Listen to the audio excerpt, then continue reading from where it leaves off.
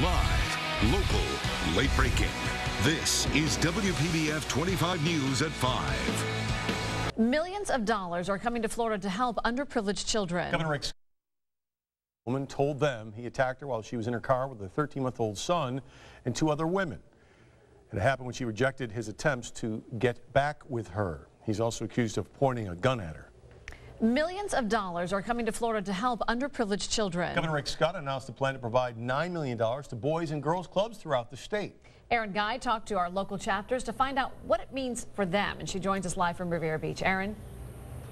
Well, Todd and Tiffany, a big sigh of relief here in Palm Beach County for sure. Like many organizations, they're always pinching pennies, but now with $9 million coming to organizations all over the state, they say they aren't going to have to turn away hundreds of kids, and they're all going to have a seat on the bus.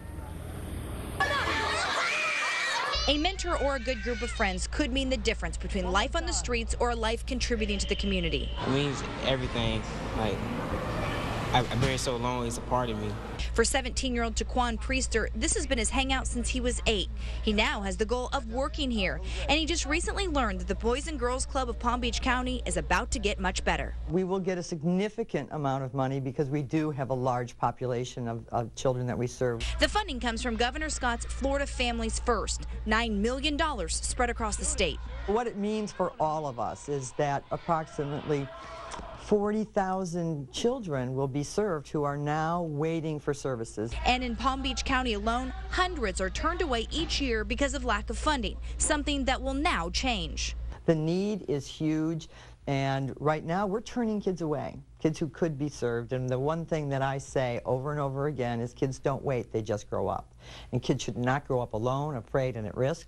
And this means less kids will. The money should be in place for next school year. The plan, use the money to add more kids, strengthen the mentoring program, and to teach kids how to make the right choices. As for how much, that depends on the county. It will be a formula, but every Boys and Girls Club in the state of Florida is going to see some cash, and they're all smiling like I am right now.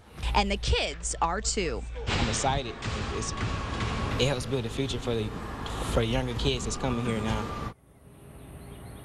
Well, it's not just Palm Beach County. Again, all counties from the Palm Beaches through the Treasure Coast going to be seeing this money. Well, of course, it is summer camp time. That money won't be in place for this year's summer camp, but we did some research today to find out about what camps are safe for your kids. Turns out not everyone is doing the background checks that you may think they may be doing. We did some research and found out what parents need to be asking. We'll have more on that coming up tonight at 6. We're live in Riviera Beach. Erin Guy, WPBF 25 News. Erin, thanks.